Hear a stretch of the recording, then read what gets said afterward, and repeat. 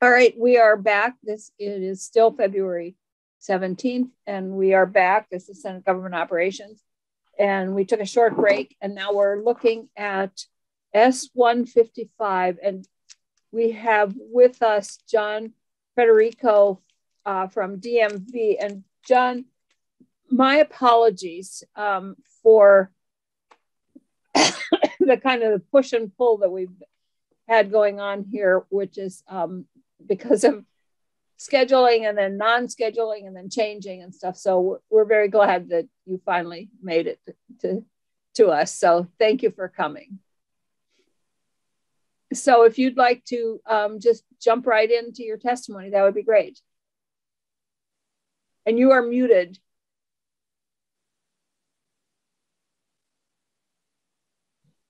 Okay, how's that? There you go. Perfect. Okay. First of all, no apology necessary. Thank you. Appreciate being invited back to speak to you. For the record, John Federico, Inspector, Department of Motor Vehicles, Division of Enforcement and Safety. Apologize for the technical stuff. Not in my usual environment today. So I know we miss your background of your truck. I was going to say we hardly know who you are without that background. Well, they asked me specifically to make sure that we weren't advertising today while we were on the record opposing the reorganization. So I said, sure, that makes sense. Okay. But I'm glad you like the background. So again, thanks. I appreciate the invite back. And really, I'm just going to try and probably just reiterate some of the things that I talked about last time, but certainly, of course, if anything is new for you, please ask. I'll do my best to answer any questions that you have. And so I'll say, Madam Chair, I wish it was different. I wish we were on the same side because I know this is coming from a good place, and I know that this is important. We still believe that the reorganization isn't good for the DMV, for Vermonters, for our mission, and for our employment. We believe that the state is still better off with groups of the separate law enforcement groups rather than a large public safety office. All of the units outside the Department of Public Safety are highly specialized and deeply entrenched in their own agencies and departments. And when I say entrenched, of course, I'm talking about everything from the relationship with the customers, with the other support staff, HR, payroll, finance, the other civilian staff within their own agencies, and everything that goes with it. We still believe that the efficiencies that we heard discussed, that are reasons for talking about reorganizing, can occur without the complication and the known and the unknown costs of creating a Department of Law Enforcement. We believe that training and policy, public and internal oversight of law enforcement can be standardized if that is the goal, without having to reorganize all the specialized law enforcement officers under one umbrella.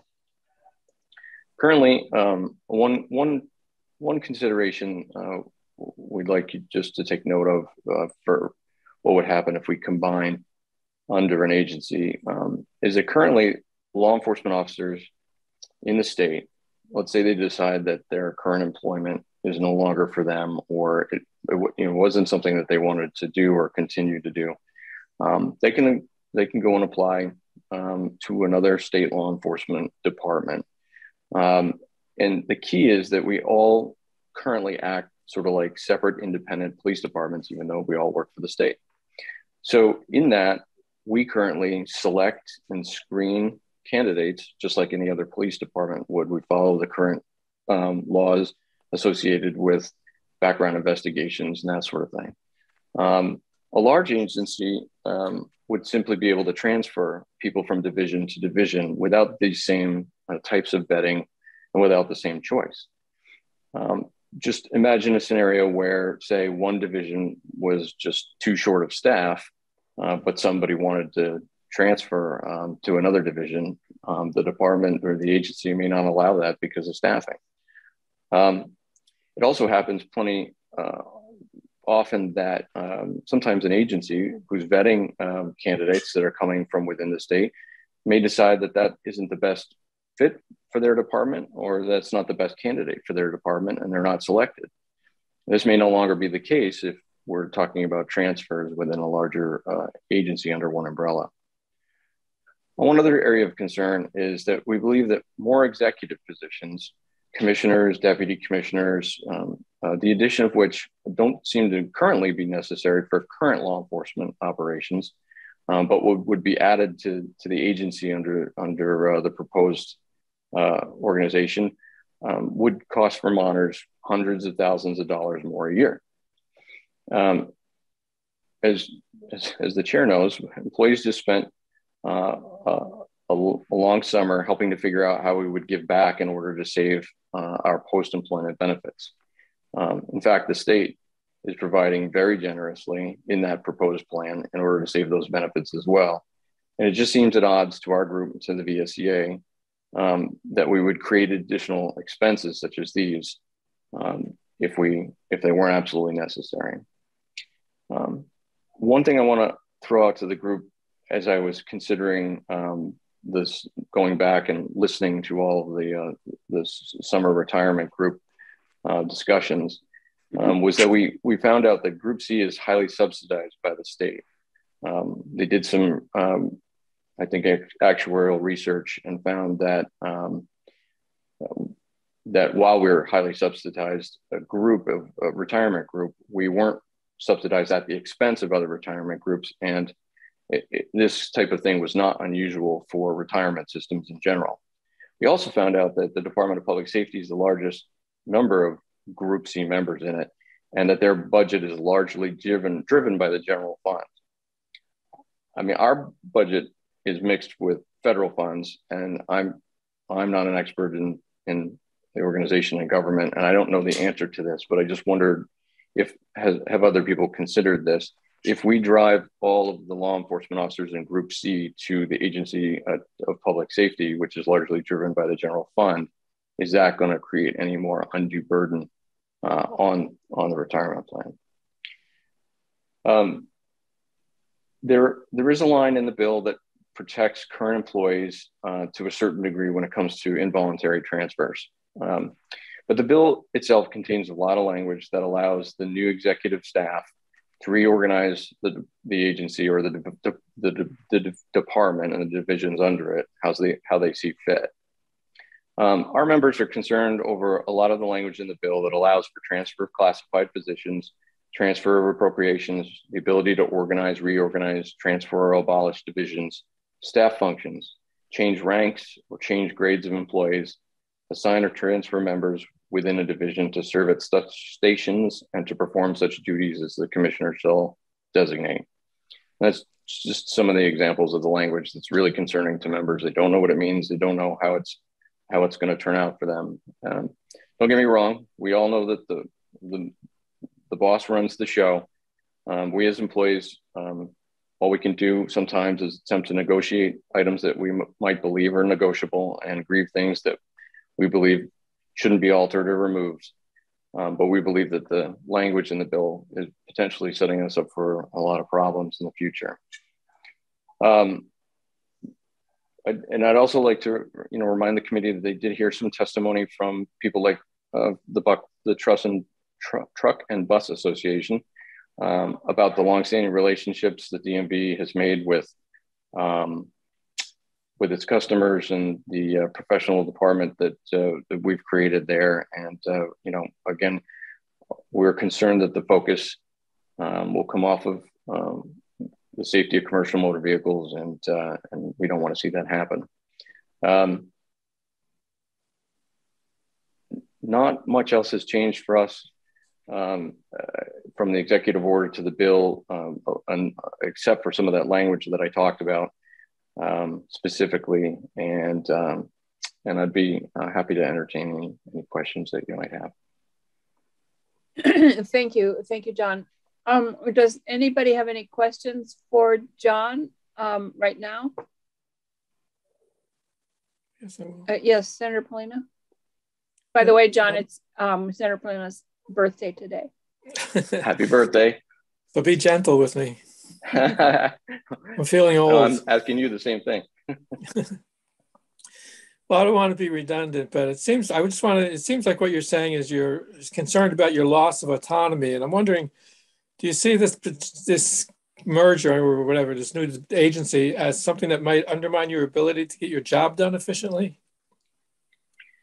Well, I think the undermining, I wouldn't call it undermining, but I think what it is the bill doesn't contemplate all the facets, all the details that I don't think people have contemplated when you talk about just picking one group over and moving it over here and assuming that it'll work.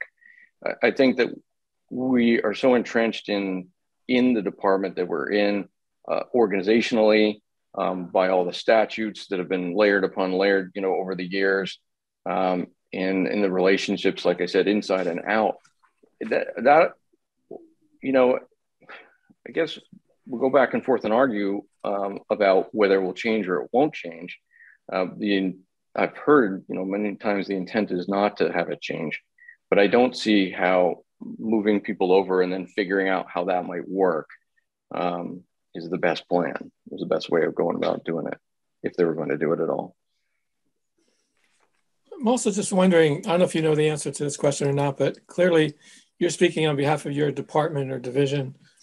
What are there other groups of divisions or departments where workers are feeling the same way? I mean, we're hearing what you're saying. I'm just wondering whether, and maybe it's not appropriate, maybe you don't know or haven't had contact. I'm just wondering whether you think what you're saying would be substantiated by others in the other departments.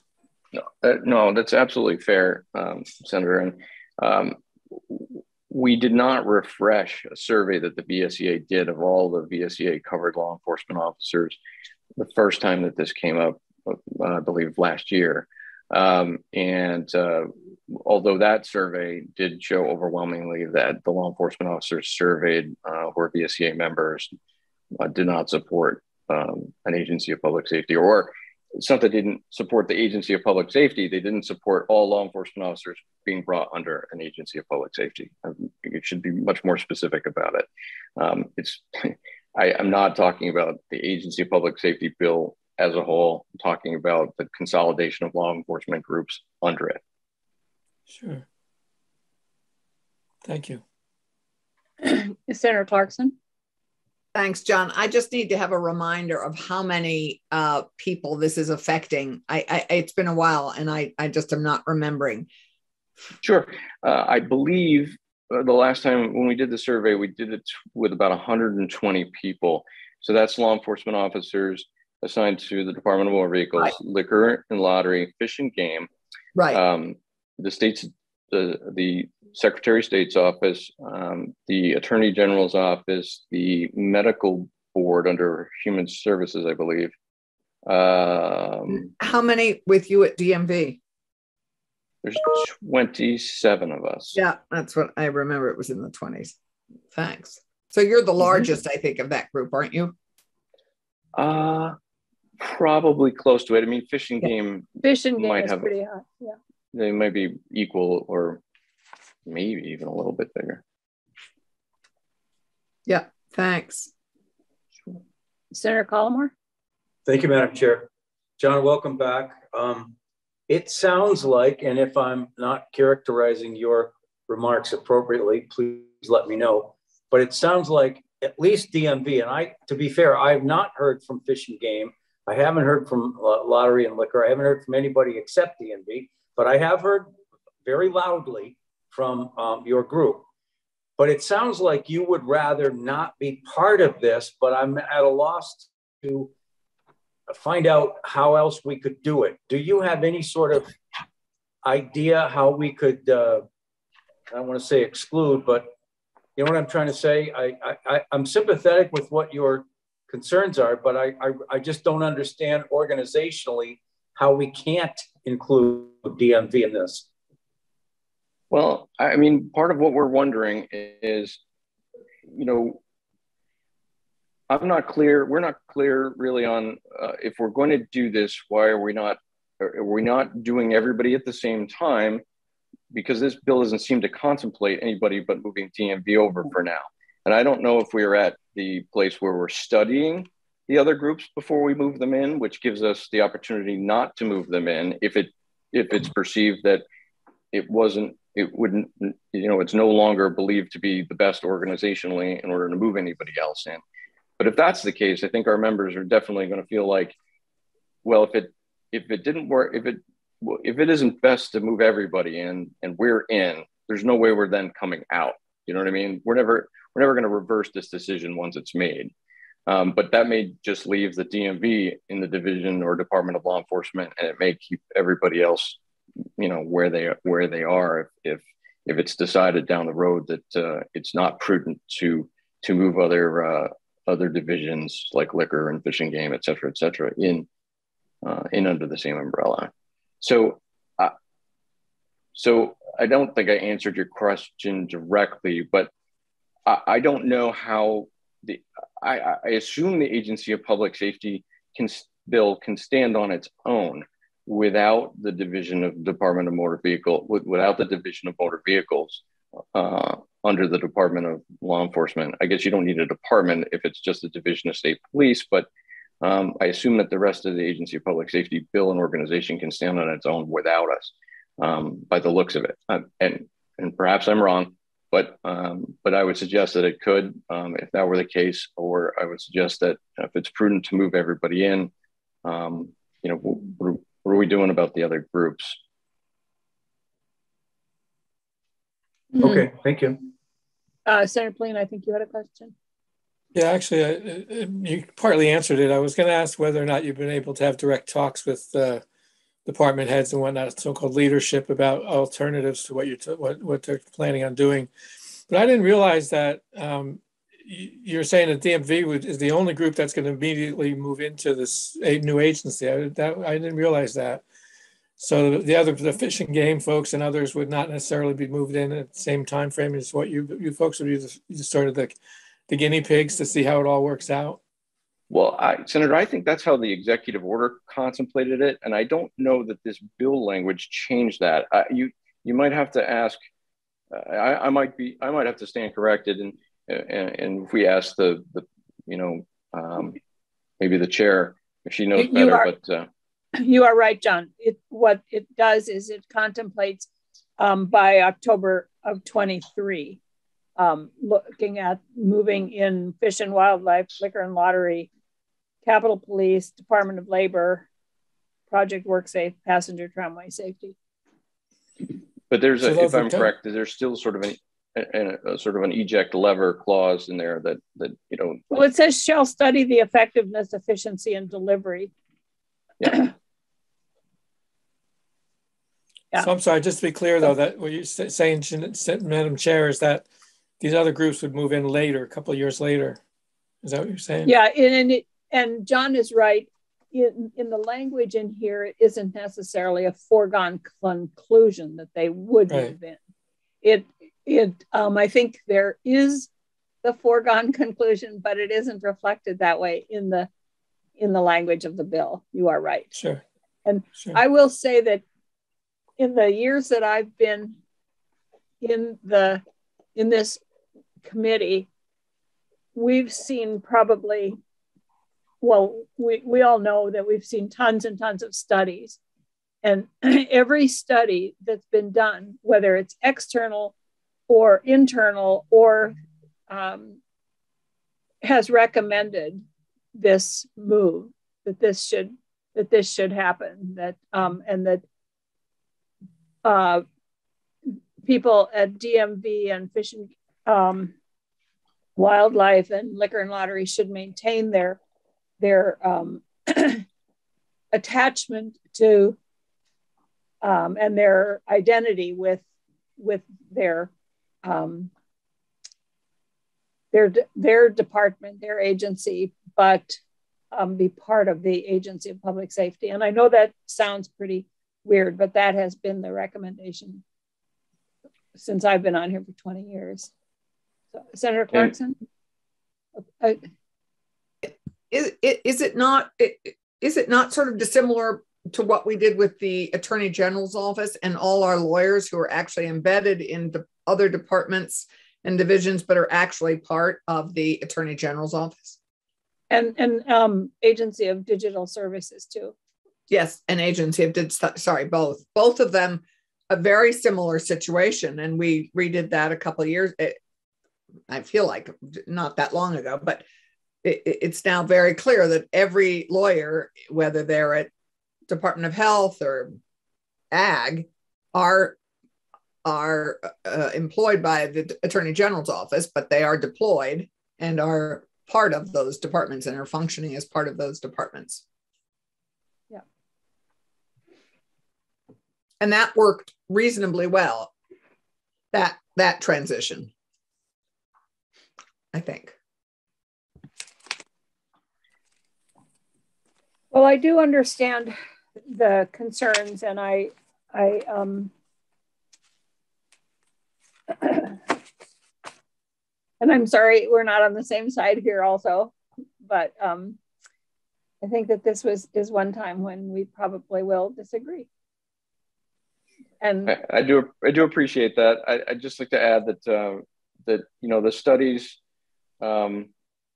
studies weren't all equivocal, as my understanding of them. They weren't all unequivocal. They definitely parsed the different things differently. And in the latest study, to be fair, I think it was 2009, is my recollection. In law enforcement years, like dog years, it's a long time. So I'm not sure how relevant that is to today's situation, but that's just a counterpoint. That's all. But and if those other organizations did achieve a large amount of streamlining or organizational de-stressing and saving money in the budget, I suppose kudos. But as I'm concerned, as I've expressed, my concerns are that this will be a very costly and a process that will be very difficult. Among other things, of course, is we will be in a division of law enforcement with a group that's got a different working conditions, different contract, different representation from the employee side, and I think that'll make things difficult under one agency as well, frankly. Any other questions for John? Thank you so much. And so we'll continue to work on this, and however we end up doing it, I'd like to get it done. I understand. Thank you for your patience and having me back. John, wait, Senator Palomar. I do remember one other thing that we touched on. If this is destined to happen, we talked about uniforms, I think, at one point. I believe Madam Chair came up with the idea that your group would still have, I don't know how you phrased it, input into or make the final decision on uniforms. I don't know whether how you see that, but. It is just in there. It says the commissioner shall consult with the other agencies and departments, and I just said it needs to be stronger. The commissioner won't consult with the commissioner. Will take the decisions from the other departments. So, DMV would still have control over its uniforms, which is a small thing, but. We also consider it a very small issue, and yeah. and definitely not the crux of the issue. We're definitely not worried about the patches, the uniforms, and the designs on the cars. Okay. And sometimes people are, but it is not the overarching concern. Understood. Can I just want to be clear again. We're talking about how many people, John, under your division? Well, my understanding is that this bill contemplates only removing the 27 sworn people from the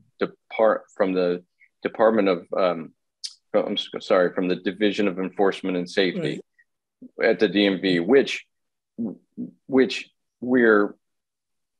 is bigger than the 27 sworn law enforcement officers. There's several civilian support staff, several civilian investigators, et cetera, that aren't contemplated as part of this. So again, a lot of open questions as to how that organization will make that work. So they're not contemplated to be part of the move? No. No, I think we heard from Tony Pecos the other day that they would remain in DMV and you would remain in DMV, but in a slightly different form, but that you would remain part of the enforcement division. And the difference, Madam Chair, is some are sworn and some are not. I mean, it's all the sworn officers. The 27 are sworn. Yeah, that's what I thought. And the rest aren't. Yeah. Okay. So, committee, what's your pleasure here? We can make a flag by that section, but can we begin to walk through it and see where we have flags? I think that's what was next on the agenda. Sure. That's what you wanted to do. Okay. Senator Ram Hinsdale? Yeah, Madam Chair, I don't know actually if you were in the Zoom room. I may have said it at a point where you weren't there when we were talking about the upcoming schedule around this bill. I am aware that we're bringing back, a lot of folks who are within law enforcement and public safety, and the section around the new Office of Engagement should really have the input of people who have been impacted by law enforcement activity. And so I just wonder if we're going to hear from the community or other witnesses about that piece. We certainly can. If somebody wants, we will hear from anybody who wants to testify. We did specifically ask for input on that section from Susanna Aton and Wilda. But if we want to hear from community people, and remember the office isn't, it just has to create and develop. And it seems to me that's where you would hear from the community people, was when they get to because this isn't creating anything except setting up an office. Well, I mean, as I pointed out, and as folks have come in to testify, they actually said that last time the agency or their department did a public process around public safety, they felt really marginalized, unheard, and uncomfortable with the way the feedback loop was created. They said that on record in here. So, I don't know that letting it go from this process to the department is satisfactory to a lot of folks. If there are people who want to come and testify, they're welcome to come. I'll mention it at Social Equity Caucus. Okay. But I haven't had any inquiries from anybody about testifying. So but if anybody wants to come, they certainly are welcome. They may not know we're taking it up again because people did come in to oppose the overall bill last year. Yeah, I think 3 people came in. So anyway, can we walk through, and when we get to that point, we can flag that? Absolutely. Okay. So I don't know exactly how to do this, but I think that I just want to start walking through and seeing if there are issues here as we go through. We have raised 2 issues now, but does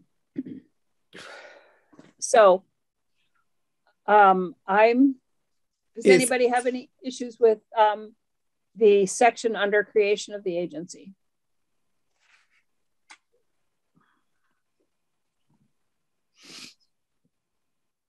Nope.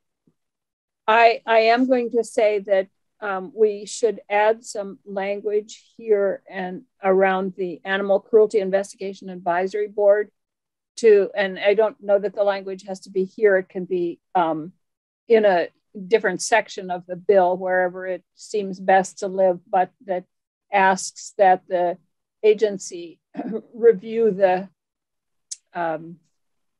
Mike Sherling has been working with the people in, so sorry, my brain is starting to collapse.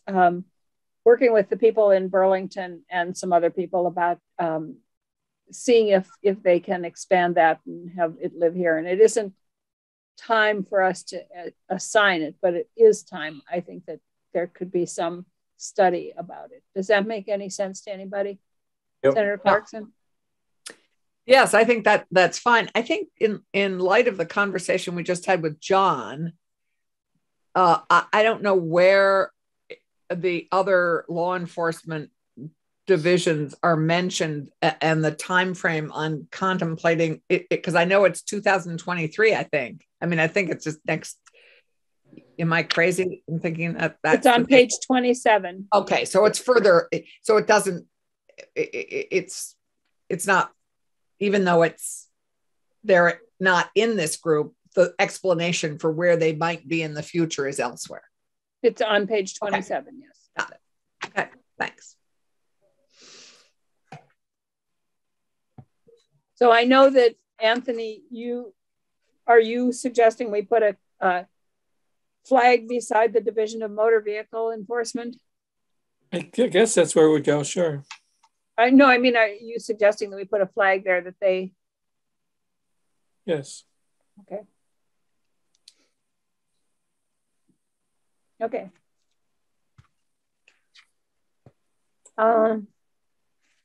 Any other? Well, on page 3, I think Senator Rom Hinsdale wanted to, on line 2. I don't mean to speak for you, Senator. No, yeah, but I don't know that she wanted to underline it there, but when it talks about it in the bill itself. Yep. Okay. Yeah, that's what I got. Was that right, Keisha? Wherever it appears, yeah. Yeah, yeah. So I do have on page 4 that the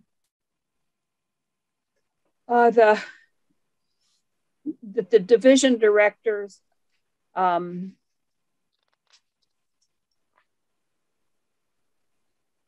note from Tony Fakos here, and I can't remember. Does anybody else remember what he wanted the division directors to be appointed? Oh. So that they are not, I mean, does anybody else remember exactly what that was? I think, Mike, do you remember? Commissioner, do you remember?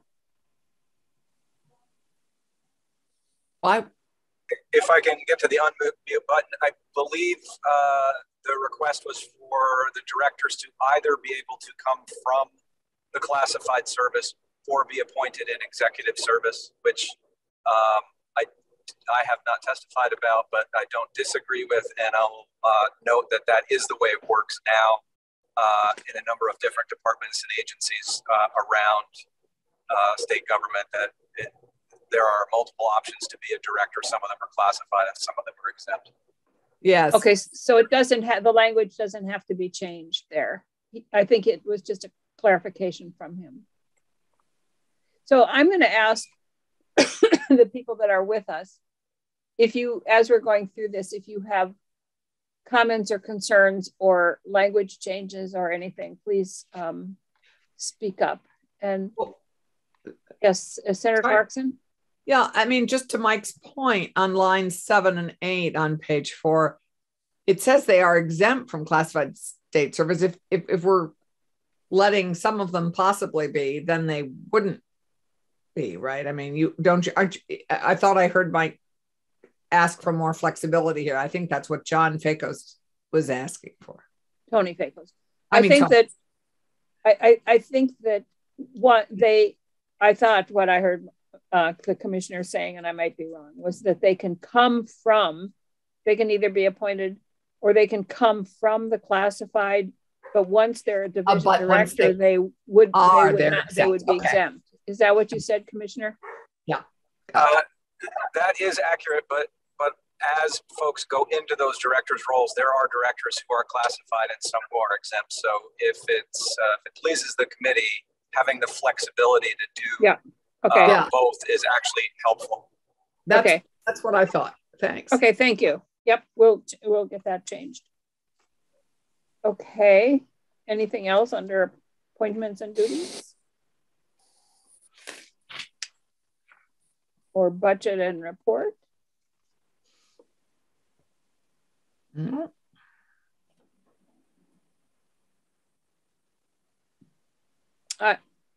I don't know where everybody else is. I'm on page 5. Yep, top of page 5, Deputy Secretary. Yeah, and I have no problem with any of that. I do note at the bottom here that it says that members from different divisions of the Department of Law Enforcement shall not be reassigned or transferred outside their division unless the member requests, which I think answered one of John's questions here about being transferred from DMV, say, to Fish and Wildlife or to Vermont State Police. And he did have the question about when they're transferred, are there applications or reviews of their appropriateness for those transfers. So you feel that answers his concern, Madam Chair? Well, I think it answers one of them. Yeah. Because it does say that they wouldn't be transferred unless they were, I don't think it doesn't certainly address all of his concerns. Yeah.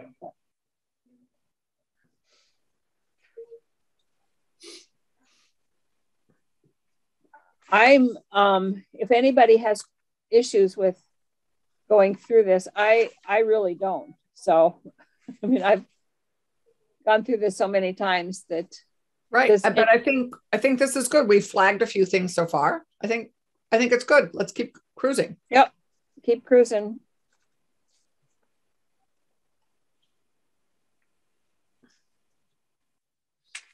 Why? I mean, I'm just curious. Why did I guess I don't know where you are, but I'm on page 6 under subsection 3. Yep. So I know this is silly, but mandatory duties. Why are duties mandatory? They're their duties. I mean, where are you? Line 13. Why are they called duties? You have to say a different section because the printed version is different than. Okay, I'm on subchapter 3, commissioners and directors. Yeah.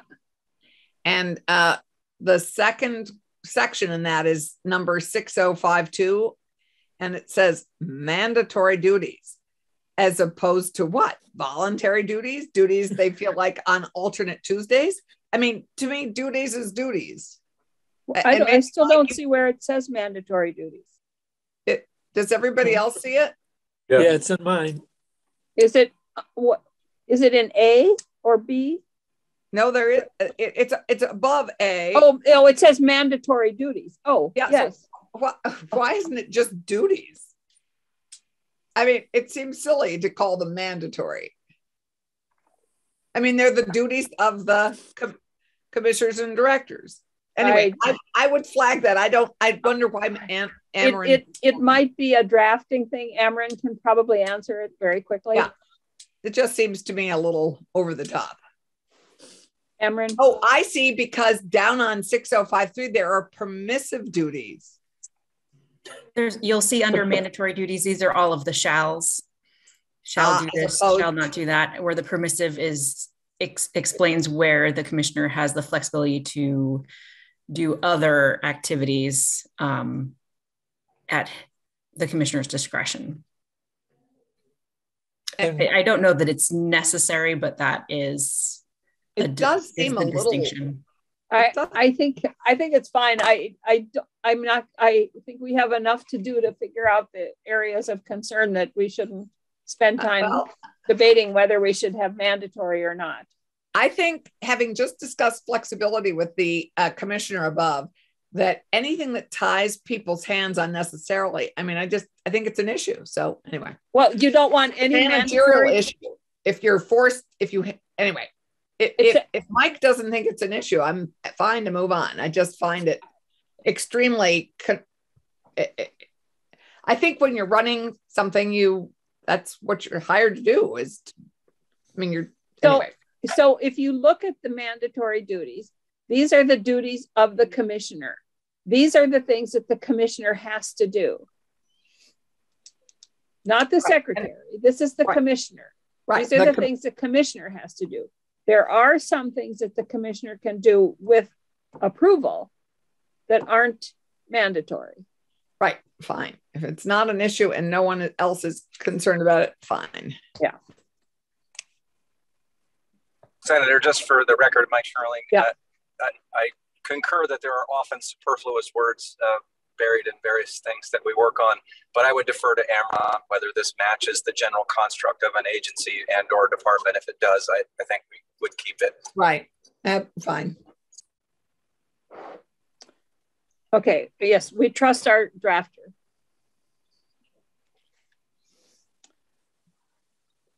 Okay. Does anybody have any problems with what the commissioner has to do or what the commissioner may do?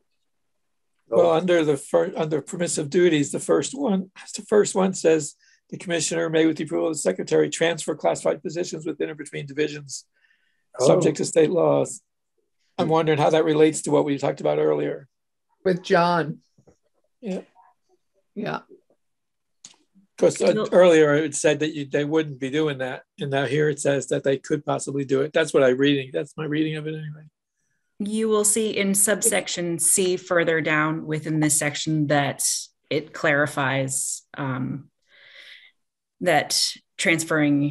it clarifies how transfers must be conducted consistent with the language you saw previously. So this would be covering everyone else other than, you'll see when you get to subsection C, I think.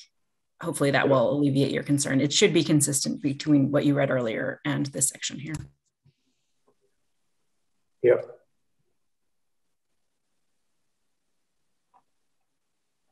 Yes, under C, right? Yeah. Yeah, great. Yes.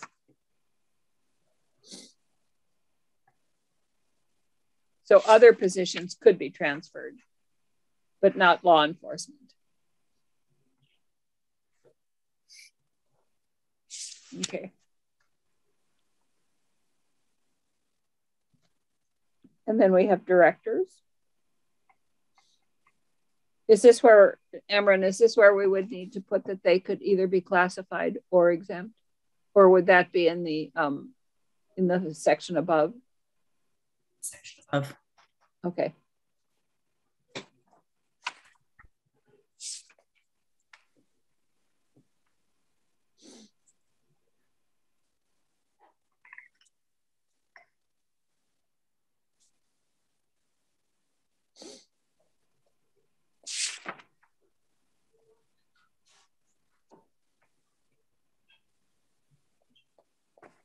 So just remind me here on A under directors. Shall appoint the directors for divisions that are part of a department. Does that mean the department, the director of would be, what does that mean? Of other that are part of a department.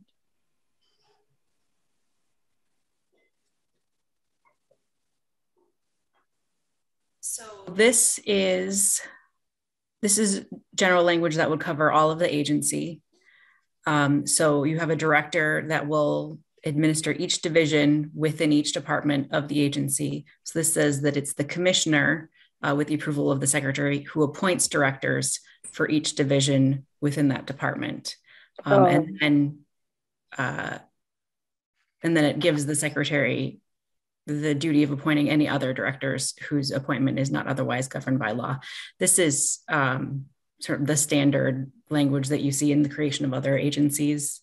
It's meant to be relatively generic. Okay. Okay, I get it.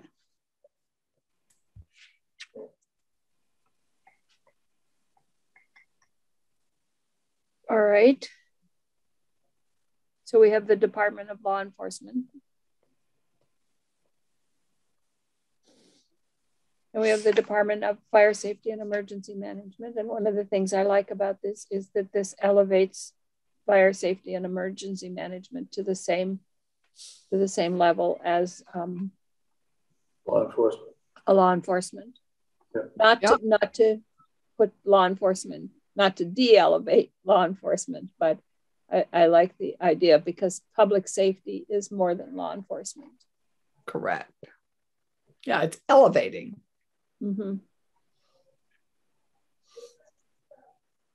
Any problems with that? Nope. No. And then we have the Division of Support Services. That's not a department, that's a division.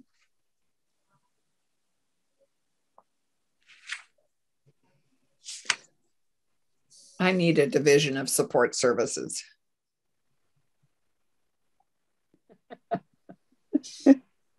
Yes, we probably all do.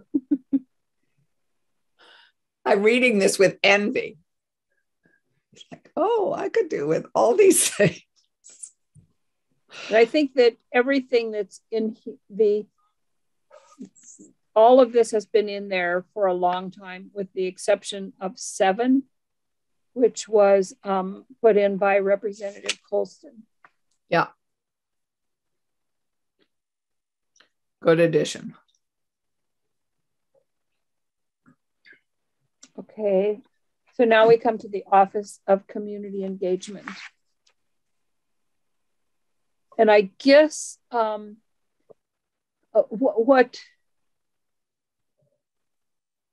I just want to be very clear that if people testify, that they're not testifying to the process of public engagement or the variety of mechanisms for community feedback, because that's what this office is going to be doing. So we're not doing that in here. We're giving that responsibility to the office, which consists of, I don't remember who it is now, but there's a team of people that are connected to that office. So I just want to make sure that when people testify, what they're testifying to is, do they want this? Because so anyway, I won't say it again, but yeah, Senator Rahm Hinsdale. Well, I mean, I really want to caution against trying to limit what people testify to. I mean, the intent behind this, I think, was to try and make law enforcement seem more connected to the community or more engaged in some way. And I think people need to be able to comment on whether or not they think this will accomplish that, or what they think it would need to accomplish that. And I personally, raised, when we first took this back up, I believe this session, that I find a lot of concern with how the complaint process is articulated on the website. I think if this office is to mean anything whatsoever, it needs to be able to make the complaint process and the resolution a lot more transparent to people. So I started reading from the website, and I see we've lost Chief Sherling. But that, to me, is the only value I can see from a community-facing office, is how people who feel unsafe around people, sworn officers, address their needs and concerns. Okay, I get that. I did not see this at all as a complaint department, that they might set up a process for complaints, but that this is not a complaint department. And it also doesn't deal with just law enforcement. This is outreach around emergency management and around fire safety. This is around the E911 board. So this isn't community engagement for law enforcement. This is for the agency itself, is the way I see it. And so the complaint process is they might have suggestions for the complaint process, but this might not be the group that they might set up a process for that, but it might not be the community engagement office that deals with those complaints. Does that make any sense? To some extent, but I guess I don't see what problem this is currently solving for emergency operations or fire safety. And if there would be like I don't remember hearing any testimony that we needed more engagement around those topics. No, we had set up it was suggested that we have some kind of a community office or community, and it was called relations. And that wasn't, we didn't like that term. So we changed it to community engagement. And we didn't know exactly what that meant. And so I sent this past Hal Colston and asked him to come up with some language about what this office is looking to do. And it isn't just around law enforcement. This is I don't know how else to explain it. If there might be issues around emergency management. There might be, they might want to have a community engagement process set up. They might want to maintain a variety of mechanisms for community feedback and engagement regarding the operations of the public safety system. So this doesn't set anything up. This just says this office is supposed to set that up. I don't know what else to say, but so we can have testimony from people if we want to. And if we feel we don't need this office, then we'll take it out. But I think it's important. I mean, I guess I see less value in it now than I did before, because we haven't heard from those divisions that they're looking for this office created. Well, okay. I'm not sure where to go from that, because this is part of the agency, and we haven't taken testimony from those other offices much on this year on the agency concept. We did last year, but other committee members, can you help me out? May I jump in? Yes, please do. I thought we heard fairly compelling testimony from Eitan and from Wilda in particular about the import of having an office of engagement too, as they go forward and work creating these divisions and departments that they build in opportunities in every aspect. To go back to number 7, training, including diversity, equity, and inclusion training in kind of in every department. So certainly there. So I actually, they were very compelling, I thought, and made a good argument for there being this office of engagement to actually bring along all those divisions and departments. I'm not sure how training is engagement, because training is already supposed to be happening. Well, I can't speak to that because I am not overseeing it, but Senator Collmore. Thank you, Madam Chair. From what I can remember, Commissioner Sherling liked the language that Representative Colson offered to us. All this does, in my mind, is create an office. It does not speak to the methods by which they will engage. It just says there's an office. And yes, I think 80%, 85% of the engagement process will probably have to do with law enforcement. I don't know how much engagement there'll be with the fire district. If there's a fire, you want somebody to show up to put it out. It doesn't require too much more than that. So all this does, I think, is create the agent or the office. It will be up to them to decide in what manner they engage the stakeholders. And so I'm fine with it. I don't know how else to do it. And I think Hal's language does exactly what we want it to do. It says create and execute a process. However they decide to do that, and however they want to involve the stakeholders in it is fine. So I'm at a loss to explain it any further, I guess. And I think there were some different opinions from Susanna, Wilda, and Eitan about how to do this, which they will hash out internally because we're not telling them how to do this. Wilda talked about having a standing committee. Susanna didn't talk about having a standing committee. So there's a different approach here. And the people in the office will try to figure out the systems and what the process is. So I don't think we're in a position to say what their processes should be and what their mechanisms should be for getting community feedback. So I think perhaps we shouldn't, I mean, engagement is a very triggering word for a lot of people who've been harmed by law enforcement because they don't want to be engaged. They want accountability. So I think calling it an office of engagement and acting like it's helping the community already presupposes that that's what people want.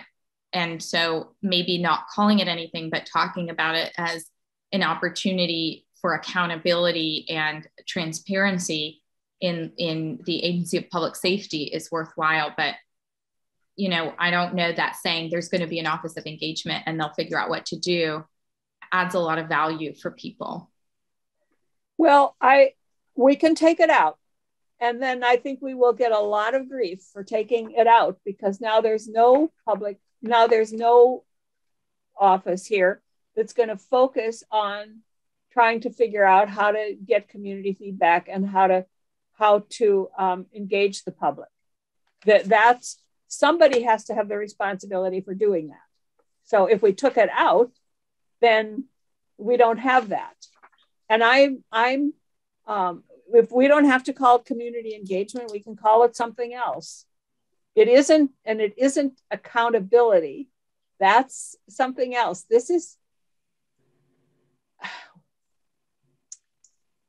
We have the AHS is doing this big thing around the GAC, worked with AHS to come up with Drew Russell about the community engagement process that they're doing. And they're doing that. And it seems to me that this is the same kind of thing, except we're not telling them how to do it. They're going to figure out, just as Drew and the and other people figured out how to do it for the around the outcomes and the indicators. They figured out the system there. We didn't put that in the statute. We told them to figure it out. And we're doing the same thing here. And we had community relations, but that people said that was a bad word, so because that just sounded like public relations. So we changed it to engagement. If there's a better term, I'm going to leave it in. If somebody wants to take it out, they can take it out. And if people want to come in and testify, they can come in and testify. But what they need to do is testify to this language, not what they think the office, not what they think the process should be to engage public safety stakeholders in the development of the policies or the mechanisms for community feedback. Because we're not putting that in the bill. We're charging the office to do that. So they can talk about that if they want, but we're not going to put in here. We don't have time to figure out how they should be doing this. That's the point of this, is for us to charge them to do it. So I don't know, is there a better word than engagement? I will ask for feedback from people who are impacted by law enforcement. So I will try to see if people want to testify to that. Okay. I just think the narrowing of what people can talk about is a little bit of a way of cutting people off from saying what they feel they need to say about, I mean, that's kind of the opposite of community engagement, right? So I think we should let people, engage. I realize that, but the getting community engagement is a little bit different than writing a bill. And what we're doing is asking for language. Should the language in this bill be different? Mm-hmm. That's what we're asking. We're not asking for them to tell us what anyway, I'm not gonna, I just, if they want to come in and, I can't tell them what they should be saying, but when we are doing a bill, we generally ask people to respond to the bill itself. That's generally what testimony does. So, Madam Chair, did we ever actually hear from Hal about this? A long time ago we did, but well, I don't know. He didn't come in and testify. Yeah. I sent it to him. Did this work and he wrote. This is what he wrote. This and I think this is good. I think if they can manage to engage every one of these departments and divisions in their communities and more fully than they do now, I think that's great. So if people want to come in, we will schedule that again next Friday at, I think I have it down for 1 o'clock. Friday at 1 o'clock. Yep. Okay. So the E911 board, we heard from Steve Whitaker on that.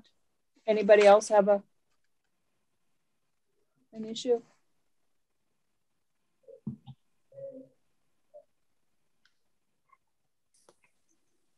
Okay. And they're fine with this, right? The E911? The E911 board has been assigned to the Agency of Public Safety for a while. Yeah. And now the section 3 is the whole DMV section. And we're just going to have to make a decision about that. And I'd like to hear from the commissioner and yes, primarily the commissioner. And Jennifer, I see you there, and Chris and Chief Pete and stuff. So you've been very quiet, but I haven't given you much chance to say anything. I've been talking way too much here. So please. Thank you, Madam Chair. I was actually on here to see if you guys were going to be discussing anything about the S.155. And if you're not, I don't think we're going to get there because this is taking much longer than I had hoped. Okay, ma'am. Well, then I will sign off, and I hope you all have a great rest of your evening. Thank you. Thanks, Jennifer. Bye-bye. And Chief Pete, is that why you're here too? Yes, ma'am. Just to answer any questions that you may have regarding that, to make myself available, I can sign off if you need me to. No, we don't need you to at all. You're welcome to sit and listen to us haggling. All right, so the section 3, we have to, and I'm going to pass over that for right now. And then the rest of it is how the transition. Okay, sorry. I hadn't realized Mike Sherling had left us, so obviously. And the rest of it is how the transition will happen. And then the very last one is on page 27. I think that's the whole rest of it is transition. Isn't that right, Ameren? Until you get to the very last page. Let's see. Yes, there are a few provisions around transition, and then there is cleanup language starting around section 5 for changes that need to be made throughout the statutes for each of these entities that's being moved, and for the transition of the department, or the transition of the Department of Public Safety into the Department of Law Enforcement. Yeah. And then there are, I believe there are some report sections, or at least one report section towards the very end.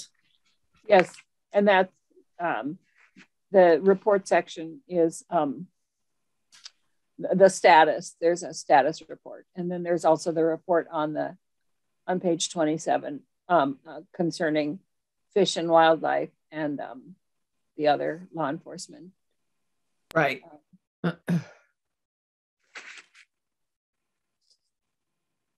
I get to that.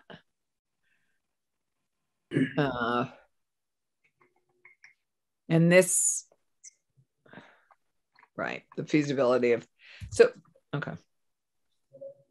So where are we, committee? I think we have flagged. I'm a little puzzled by the 911, what additional we might want to do on that, Madam Chair, the concerns of Steve's. And I don't know what you want to do about those. And we flagged a couple things I thought at the beginning, but I think other than that, I think and other than hearing from community members about their both hopes and concerns about engagement, I think we're getting there. The DMV, I think, is and the DMV. Issue. Yeah, we need to hear from Shirley, from Michael about that. I don't think Steve's concerns had anything to do with the 911 board being here. I think it had to do with how we're allocating the money for regional dispatch and the towers, and if the towers can belong to private entities or not. I think those were his concerns, not the board itself. Yeah. Am I right about that? I believe so, but I was just wondering if there was anything in that, and maybe Brian heard more because he was with Steve more, if there was anything that was applicable to this. I don't know. No, I took his comments to be more specific in terms of his dissatisfaction with the way things were being run right now, but I'm not sure what intersection those concerns have with this bill in the sense of it being a reorganization bill. I'm sure he would disagree with my report on that, but you know, he was specific about funding and why this is taking so long, his Freedom of Information Act requests and all that sort of stuff, which to me doesn't really intersect with the bill itself. And I think after crossover, we are going to hear more about dispatch and how the money for the dispatch and the polls is in the budget and how that gets distributed. And I know Chief Pete, we've had a conversation about that, and Mark Anderson. So there are Roger Marcoux, there are a number of people who are concerned about how that money is allocated and the parameters around it and stuff. So we'll have that, but that isn't part of this bill. So we'll have that after crossover. Okay. Because it'll end up being in the appropriations bill. Got it. Okay. So next Friday, we will schedule this and we'll have to have the discussion on the DMV and hear from community members. I will say that's the only piece of this that I've had any recent interaction with anybody. Nobody else has said anything negative about the bill lately, but that certainly has sort of risen up over the last week or so. And I think that when we take that up again, we should make sure that we invite John Federico back. Yep. That we have Tony Fakos, because he's the head of the enforcement division at DMV. Have them back, and I know that there's a difference of opinion there, but we're going to have to hear from both of them and sort it out. Agreed. Yep. I think, well, for me, I need to hear why it was compelling to put them in and study the others. So yeah, and I'm not sure about that. I think John made a good point. Yeah, they started instead of doing everybody at once, but that we should hear that. Mm-hmm. And also hear from the commissioner. Yes, we will. Yeah. Yeah, I think that was a good point. That, yeah. So, all right. Are there other things that we need to address now then on this? I don't think so. And I, someplace on my table here, I have 250, and I apologize that we didn't get to that today. And what I did was I divided it up into, I went through it, and there are, I think, very discrete sections. And what we'll do is do it like we did before when we did the law enforcement thing. We'll deal with sections 2, 3, and 4 at one time, because there might be different people testifying on them. So I have the one section is the AG's ability to investigate sheriffs and municipal agencies that seem to have a history of discrimination or a pattern of discrimination. So that's one. And then the raising the hours to 10, I think we heard both from Susanna. I didn't hear from Eitan on that. I heard from Susanna, and I think that oh no, it wasn't Susanna. We'll hear from Susanna. I think that her suggestion was that it be intertwined with all training instead of having more discrete hours, but we'll hear from that. And then one was on the data collection. Right. And one section on independent investigations, and the database of law enforcement officers was a separate one. And the independent investigations, there was another section on that. And then the disclosure of information on the law enforcement officers and confessions based on false information.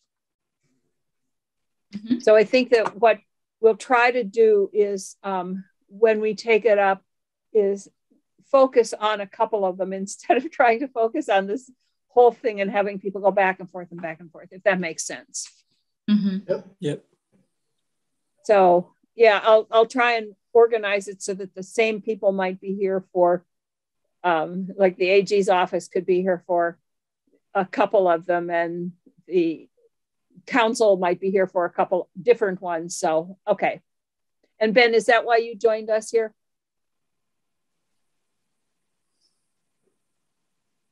Yes, hi.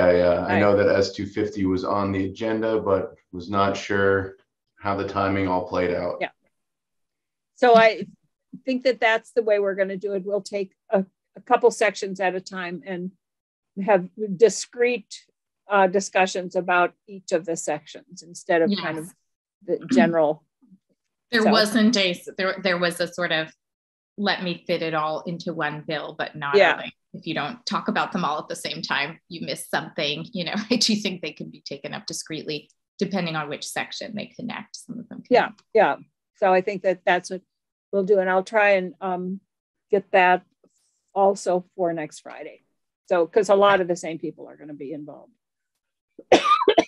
Ben, you got a great shout out today on the Senate floor.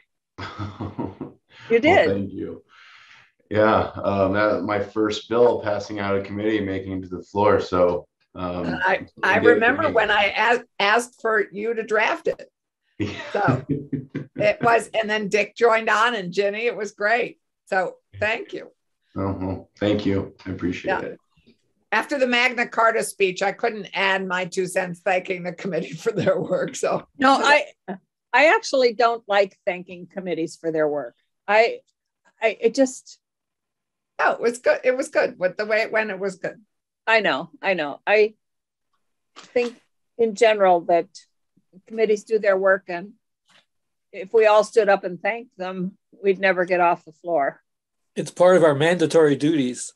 Yes, thank you. And actually, that's a permissive duty. I think it's a prohibited duty. Madam Chair. Yes. I know that it's different, you know, because it's folks who may have other civilian, you know, commitments to doing other things, but can we invite specifically NAACP and ACLU for the S.250 conversation as well next Friday? I just think we're only hearing from law enforcement. This has a lot to do with and I will say that I have never turned anybody down. I'm not going to go out searching for people to come and testify. You don't have time. What? You don't have time to go out and search. Well, I think it particularly it's hard for individual people to follow, but advocacy groups, if they're following it, then they have to call to ask if they can come and testify, and I'll never turn anybody down. Well, since I'm not as closely involved in scheduling, Gail, can you just let me know what you need from me to make sure that ACLU and NAACP are invited? They should contact Gail. Jay Diaz or whoever should contact Gail. Okay, well, NAACP is definitely not just following our agenda. So all right, I could just email Gail. That's helpful. Yeah, and give her their email addresses and who to invite. Okay. And it would be Stefan? I would start by inviting Stefan and Mia from the 2 NAACP chapters and see if they have like a committee designee or something. Yeah, if you can just provide me names, I'd be happy to track it down. And I know things have changed in the last year. Some leadership has changed. So names are appreciated. And emails, contact info. But yeah, we're happy to hear from people. Okay. So anything else we need to do? Oh,